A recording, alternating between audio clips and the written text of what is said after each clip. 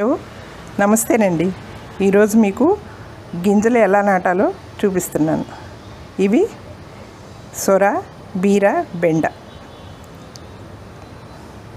ఇవి ధనియాలు.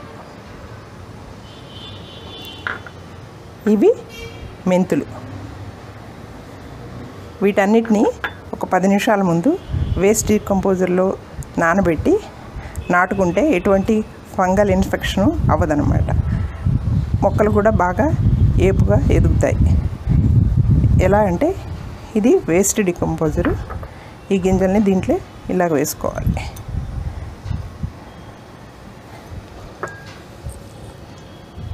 అలాగే ధనియాలు, మెంతులు నానబెట్టిన తర్వాత 10 మినిట్స్ తర్వాత మీకు మళ్ళీ చూపిస్తాను. 10 నిమిషాల తర్వాత గింజలు ఎలా ఉన్నాయో మీకు నానబెట్టిన తర్వాత ఎలా ఉన్నాయో మీకు చూపిస్తున్నాను. ఇవి ధనియాలు, ఇవి నానబెట్టనివి, ఇవి నానబెట్టినవి. ఇవి కొంచెంగా ఉప్పినట్లుగా కనిపిస్తాయి. అలాగే మెంతులు, ఇవి నానబెట్టినవి, నానబెట్టనివి, ఇవి నానబెట్టినవి. కొంచెంగా డిఫరెన్స్ కనపడతాయి. ఇవి పెద్ద గింజలు కాబట్టి పెద్దగా డిఫరెన్స్ ఏమీ కనిపించదు.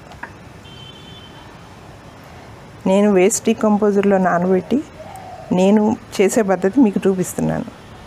వేస్ట్ డీకంపోజర్ వాడని వాళ్ళు నీళ్ళల్లో కూడా నానబెట్టి చేసుకోవచ్చు. 6 గంటల నుంచి 8 గంటల వరకు నానబెట్టి నాటుకోవచ్చు. రాత్రి నానబెట్టి పొద్దున ఉదయం నాటుకోవచ్చు. ఉదయం నానబెట్టి సాయంత్రం నాటుకోవచ్చు. ఇప్పుడు మెంతులు, ధనియాలు నాటే విధానాన్ని చూపిస్తున్నాను. ఫస్ట్ ఇలాగా మట్టిని గుల్లగా చేసుకోవాలి. ఈ రకంగా ఒక 2 అంగుళాలు 3 అంగుళాల లోపల వరకు ఇలాగా తూకోవాలి. నేను ఇలాగా సిమెంట్ టబ్బులో వేస్తున్నాను. ఇది లేని వాళ్ళు మామూలుగా ప్లాస్టిక్ టబ్బుల్లో కూడా వేసుకోవచ్చు వేరువేరుగా. నాకు ఇక్కడ ఖాళీ ప్లేస్ ఉంది కాబట్టి ఇక్కడ వేస్తున్నాను. ఇలా చిన్న చిన్న ధనియాలు, మెంతులు, పాలకూర, తోటకూర ఇవన్నీ కూడా డైరెక్ట్గా మట్టిలోనే నాటుకోవాలి. ఎందుకంటే ఇవన్నీ చిన్న చిన్న గింజలు కాబట్టి. ఇప్పుడు చూడండి, ఈ విధంగా ధనియాలు వేస్తున్నాను. ఇవి కొంచెం ఎక్కువగానే వేయాలన్నమాట. ఎందుకనంటే అన్నీ మొలకలు ఎత్తాం. చిక్కగా వేసుకుంటే మధ్యలో మనం తీసుకొని కూడా డైరెక్ట్గా వాడుకోవచ్చు.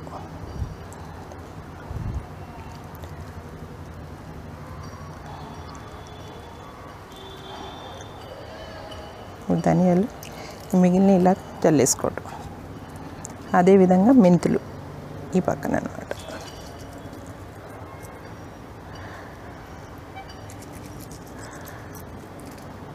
ఇక్కడ మధ్యలో ఇది వేరే మొక్క ఉందన్నమాట. అందుకని అది వదిలిపెట్టి చేయటం అవుతుంది. డైరెక్ట్ ఇవి కూడా చిక్కగా వేసుకొని మధ్య మధ్యలో మనం పీకేసుకొని వాడుకోవచ్చు. ఇప్పుడు వీటి మీద ఎప్పుడూ తడిగా ఉండటం కోసం ఇసుక కానీ కోకోపీట్ కానీ ఇలా జల్లాలన్నమాట. మనం పోసిన నీళ్ళు ఈ కోకోపీట్ తడిగా ఉండి మొలకలు తొందరగా వస్తాయి. ఈ రకంగా జల్లుకోవాలి. కోకోపీట్ వేసుకోవచ్చు, కోకోపీట్ లేని వాళ్ళు ఇసుక జల్లుకోవచ్చు. 2 విధాలా చేసుకోవచ్చు అన్నమాట. ఈ రంగా గింజలు మునిగేంత వరకు మనం చల్లుకోవాలి.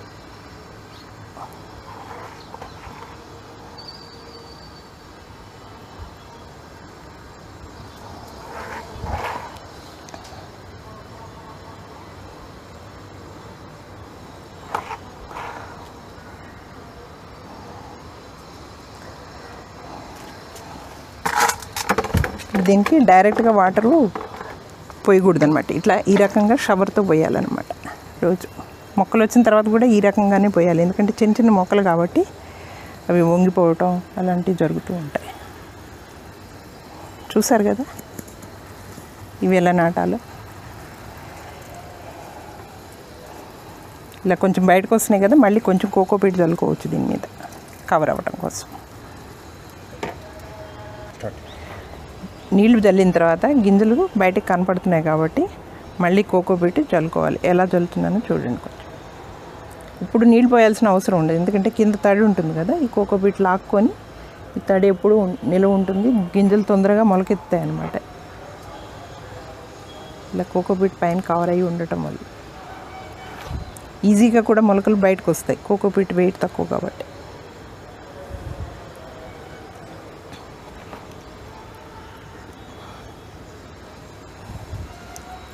ఇప్పుడు ఇందాక బీర, బెండ, సొర నానబెట్టాను కదా, ఇవి ఎలా నాటాలో మీకు చూపిస్తాను.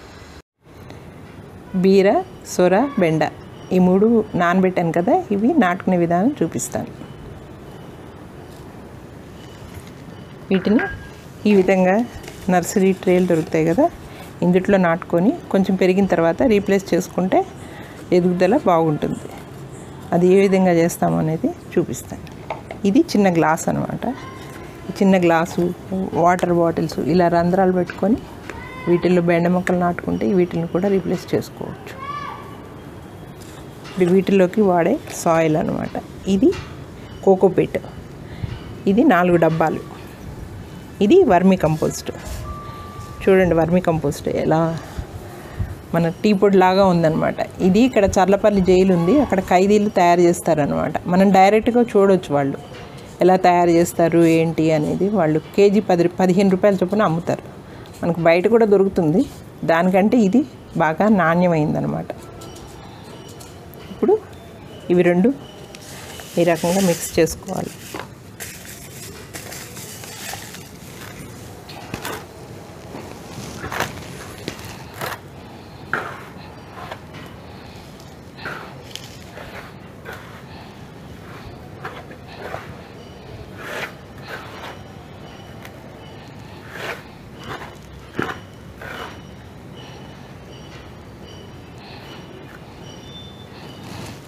మిక్స్ చేసుకొని ఇట్లా 60% వరకు నింపుకోవాలి.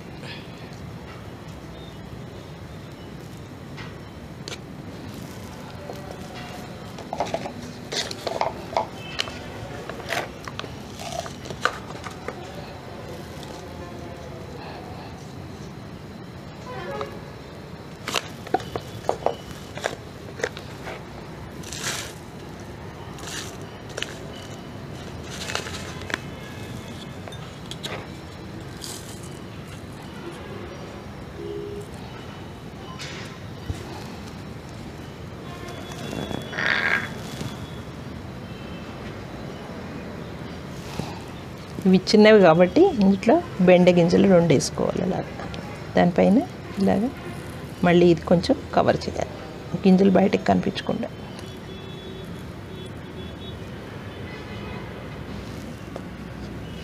దీనిలో కూడా బెండ గింజలు వేసుకోవాలి.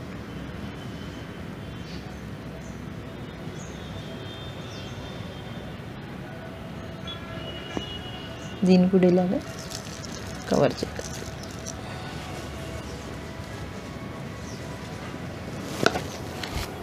దీంట్లో బీర్ ఇలా కొన ముందు పైకి వచ్చేట్టుగా పెట్టుకోవాలి. ఇలాగ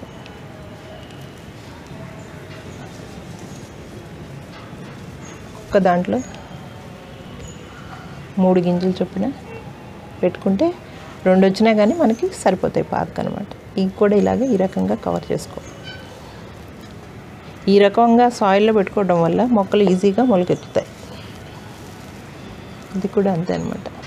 ఈ మొన పైకి పెట్టుకొని చూసారు కదా, ఇది 2 రకాలుగా ఉంటుంది. ఇది పైకి పెట్టుకొని ఇలాగా మామూలుగా వేసుకున్నా కానీ వస్తాయి, కాకపోతే ఈ రకంగా అయితే వాటికి ఈజీగా బయటికి రావటం ఈజీగా ఉంటుంది. దీన్ని కూడా అలాగే కవర్ చేసుకోండి.